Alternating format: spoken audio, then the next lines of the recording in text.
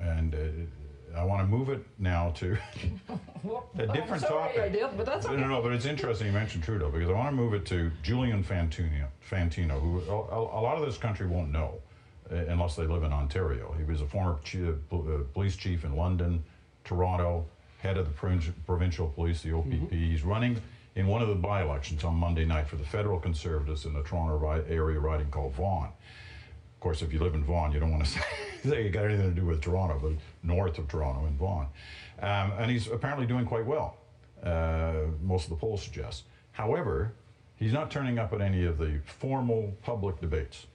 And this prompted our good friend Don Martin to write this in the National Post. And it's interesting that Don would say something like this. What's going on in that riding is a democratic travesty, with the former Ontario Police Commissioner refusing to appear in public, campaigning by stealth to avoid any tongue-tripping accidents so he can coast to victory on his tough cop reputation. Why was I talking about Trudeau? I haven't seen a campaign like this since the Boy in the Bubble campaign in 1980 that Trudeau ran, where he never said anything anywhere and didn't do a debate.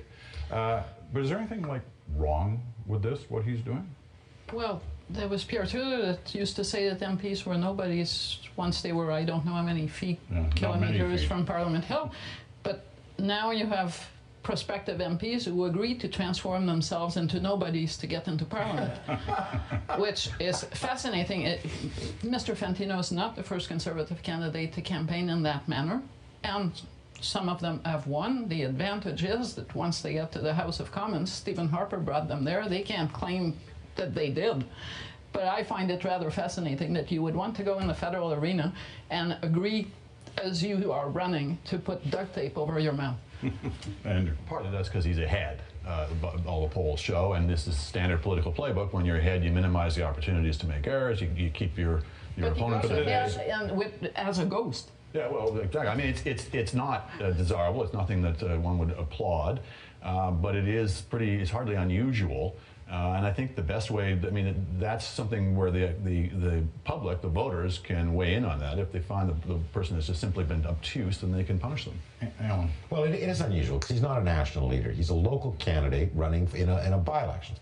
By-elections notoriously have very, very low turnout. They have very, very low turnout because voters don't pay much attention. Now they've got an issue to pay attention to. This is a riding that has been Liberal for 22 years. By virtue of making himself the issue, by virtue of not campaigning, he gives a motivation to those historic Liberal voters who right now aren't that happy, but maybe now have a whole different focus of their attention. More importantly, of the 3 by-elections that are going on, this is the one that is going to turn who wins and who doesn't win. Everyone now expects, because he is such a high-profile candidate, that the Conservatives will win that. So if he does, it's a ho-hum, no big deal. If he loses it, however, a completely different spin will be on all the by-election results on the 29th. Rex Peter, is desperate to get in. Just one comment. A police chief, a man of courage, should not be the man that sneaks into Parliament. End of story. So he should be out there. Absolutely. Talking, debating. Absolutely. You do not, by duplicity or hiding, recommend yourself to the Parliament. And he's a police chief. Courage is the first virtue, says Aristotle. Show it in your campaign. What's the